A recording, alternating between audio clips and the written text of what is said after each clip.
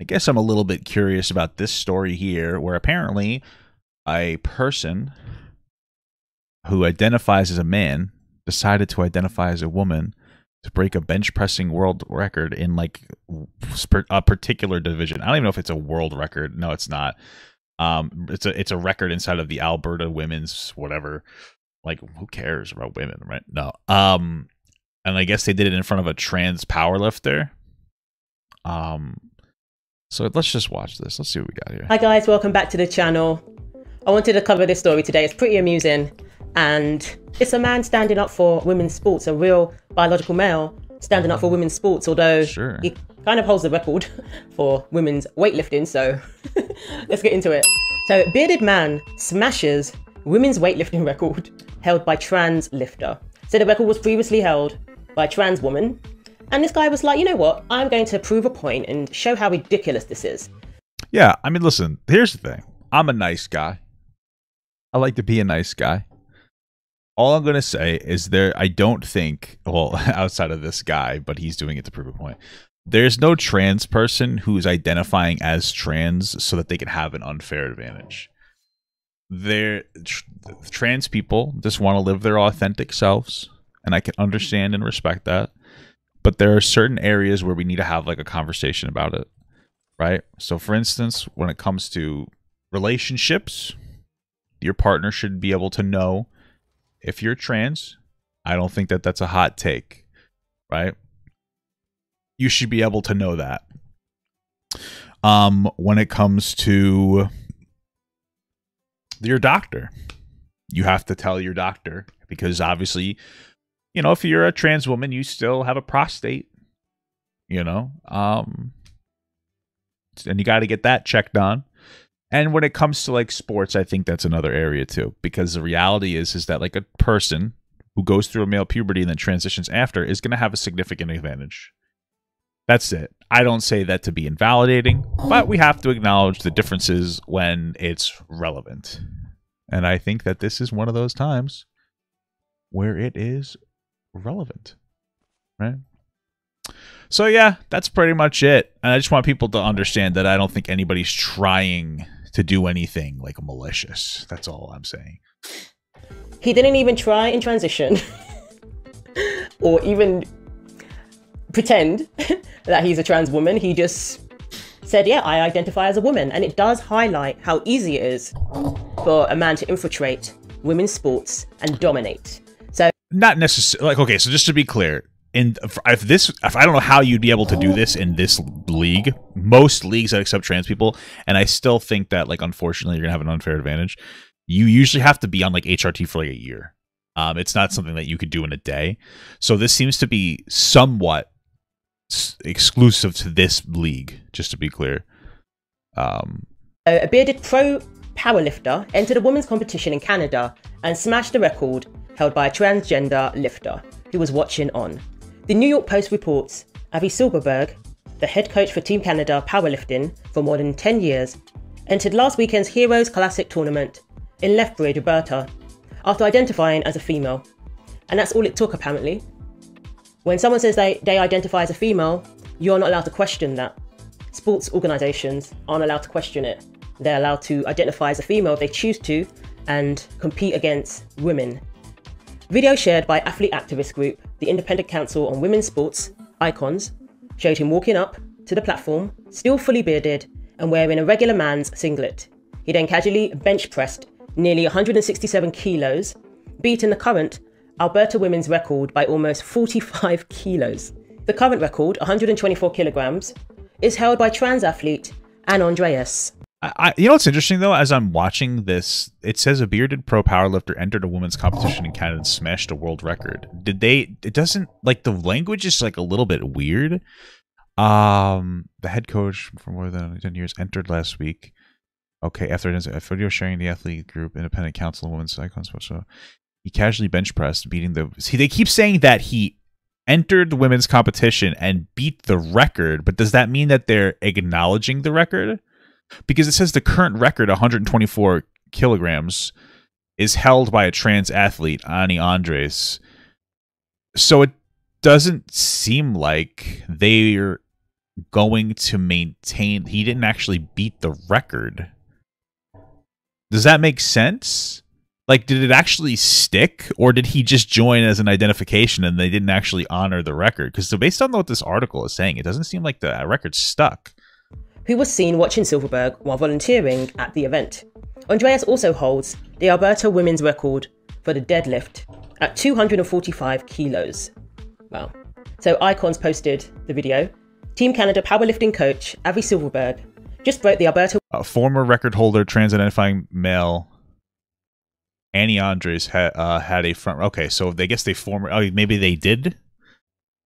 Maybe they did overturn it. I don't like this part though. Former record holder, trans-identifying male. I don't really like the language here. Because I just feel like it's disrespect. I mean, like you say, like biological male or whatever. I don't know. They're trans woman that's a biological male, whatever. Maybe I'm just the women's bench press record much of a child in the 84 plus. It just feels disrespectful. It feels like it's like almost like I don't know. Whatever. Let's keep going. Kilogram category of women's sports. I wonder. There's like a lot of questions I don't know if I could answer or that could be answered today, but how much does this league matter? I know that sounds silly because, like, again, you know, there are biological differences, but for one, this intentionality does seem to be just to be disrespectful. But like, would this? So I don't know how Canada works. I have a little bit of an idea of how powerlifting organizations work. Kind of. There's ones that are like taken more and less seriously. And so, how much does this particular powerlifting organization matter? I know this sounds like a really weird question, but is this like a really highly accredited league, or is this just like kind of a powerlifting league for people to go in and to participate just to participate? I know it sounds weird, but for the most part, powerlifting is just about beating your own personal records. And then you compete in like better powerlifting leagues if you do really well. So does this league matter? Okay. I mean, because a trans woman should still be able to participate in powerlifting. Like, for the most part, powerlifting is just about beating your own personal records. So, like, what does it even mean for them to be a record holder in this league? You know what I'm saying? I mean, still, they probably shouldn't be holding the record because they're a trans woman, but they should be able to compete. So how much does this necessarily matter? Like, if this was the Olympics, obviously, but the powerlifting is very much about beating yourself off. But it's about beating yourself. It's about going in and beating your own personal record more than anything else. And so this trans woman being able to participate as a woman, like, who really cares? I guess the biggest question is, like, if she wins the competition, does she get money for the win? Because, like, then I could be like, yeah, that's a little shitty because those other women, obviously, like, unfortunately, they had to work harder to get to the same place that this trans woman did. I don't know. Okay. That a man, even, you know, no matter what his motives are, can go and basically say they identify as a woman. That's all it takes. Because it's not usually. In this case, it seems to be, but it's usually needs to be a little bit more. That's the rules that they have created themselves. You're not allowed to question when somebody identifies as a woman. You're not allowed to say, really? That's bigotry. So now they've allowed anybody to come up and participate in women's sport. I don't think that matters if you question that they're a man or a woman. That's not the part that really matters. We don't need to question whether trans women are women or trans men are men, because trans women are women and trans men are men. But we can question the potential biological advantages they have, and that's something that we should be doing. I think that the conversation should be a little bit more nuanced than, like, you don't have to invalidate a trans person's identification in order to understand that they'll have a biological advantage. And I think that's, if most people argued from that perspective of, like, yeah, I get that it's a woman, but, like, there are biological differences. They grew up, you know, through a male puberty, which gave them a significant advantage. You know, you look at the data, that would be fair. But most people, I think, are just saying trans bad. But as a man, just by saying they identify as a woman, and not only you can compete at this APU to get into the world championship. What's the next league up? What's the next league up after this in this powerlifting organization? I want to read the rules on trans people in that organization. I'm curious about that. Do they have that? Is it just worlds? What is it called? Do you know? Because you're a powerlifter, so I'm just going to ask you these questions. You're a powerlifting woman. Only that, they're allowed to go in locker rooms. Leah Thomas was in the locker room with the female athletes. Sure. So they're allowed to go into locker rooms. They're allowed to go into women's spaces just by saying they're women. We can laugh at this and say he proved his point, but the same way he just went up there, dominated a women's sporting event, is the same way a man can say they identify as a woman and go into the locker room, go into the bathrooms and infringe upon women's spaces. That's it.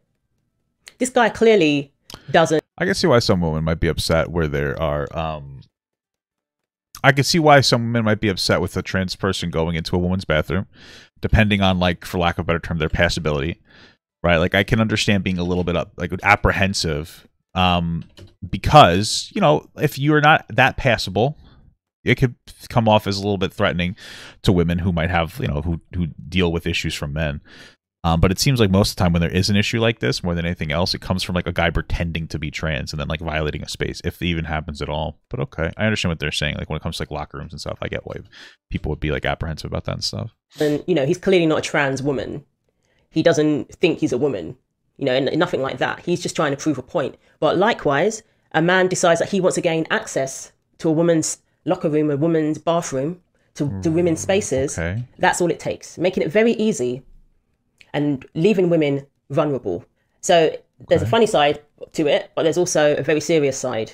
And this is what this actually highlights. As much as it's, you know, mocking the rules, he's highlighting a very serious point. Fortunately, we don't really seem to see that happening, or very rarely. Like, there's like a 1 or 2 instances overall of, like, men weaponizing, but that's more of those men's fault, not the trans women's fault, right? Who are pretending to be trans so that they can gain access to a space. So. The trans lifter won 8 of 9 competitions, entered in the women's category over the last... Okay, so APU, who held this meet, is part of the Canadian Powerlifting Union and International Powerlifting Federation. So you can win a Canadian national title or qualify to compete at Worlds. Interesting. Okay, gotcha. 4 years, Icon said.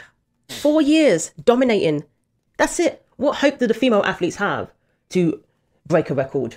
As Silverberg broke her record, Andrea stood off to the edge of the platform area, only strolling back on after the male lifter walked off.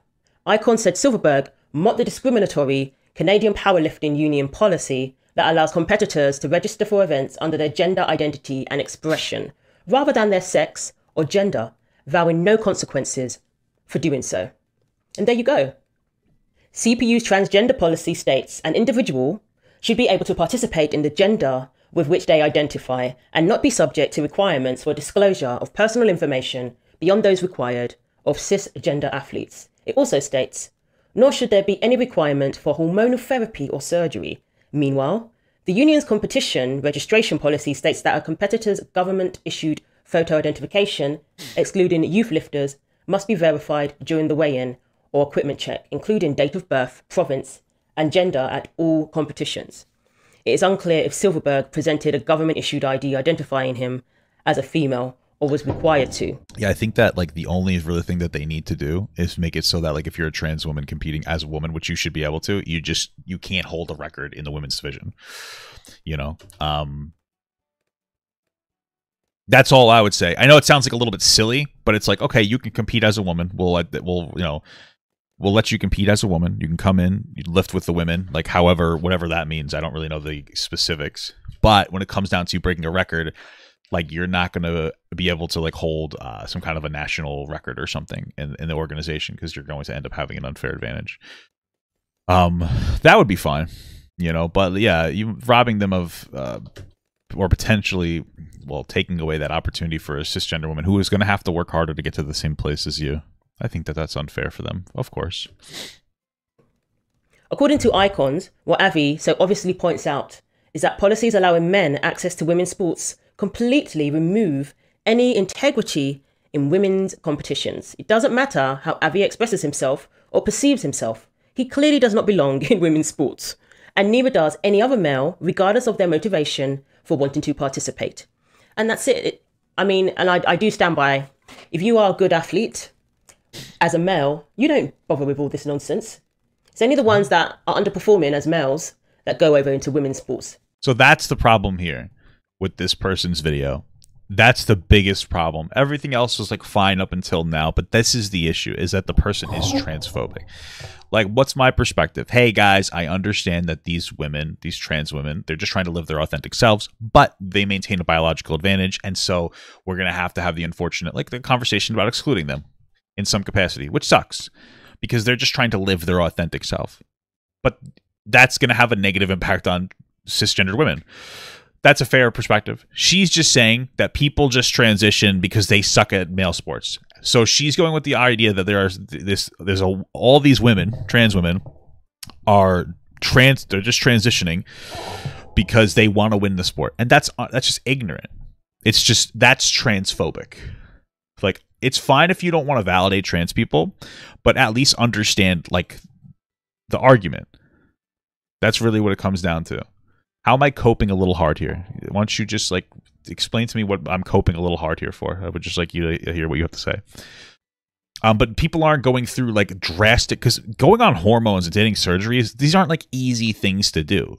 You know, I guess let's say I was like a shitty male athlete and I really wanted to win, and I decided to transition to be a powerlifter. Like, I would want to take imagine, like, I'd have to go on hormones that would alter my body in a way that would make me really upset. So unless I had, like, gender dysphoria, I'm not going to be happy transitioning. Nobody's transitioning so that they can win sports. That's the only real issue I have with this video. So nonsense. It's only the ones that are underperforming as males that go over into women's sports, say they identify as a woman and want to participate in women's sports. I'm sorry, that's just fact. Leah Thomas ranked 400 and something. As soon as Leah went over to the women's side, ranked number 1. And, you know, that doesn't go unnoticed. So we're going to get more and more of this as the years progress, unless something is done urgently. So yeah, there's the record holder. I'm glad he holds the record, but I would rather a biological female held the record. Beautiful day in Morrison, Colorado, as we get ready for... Okay, we're just gonna watch a South Park thing.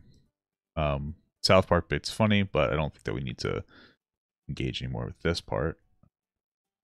Well, with that, let's get right to the action. Oh, so classic. Okay. Absolute classic. You see how scared she looked. And on a serious note, let's remember that there's a safety issue too.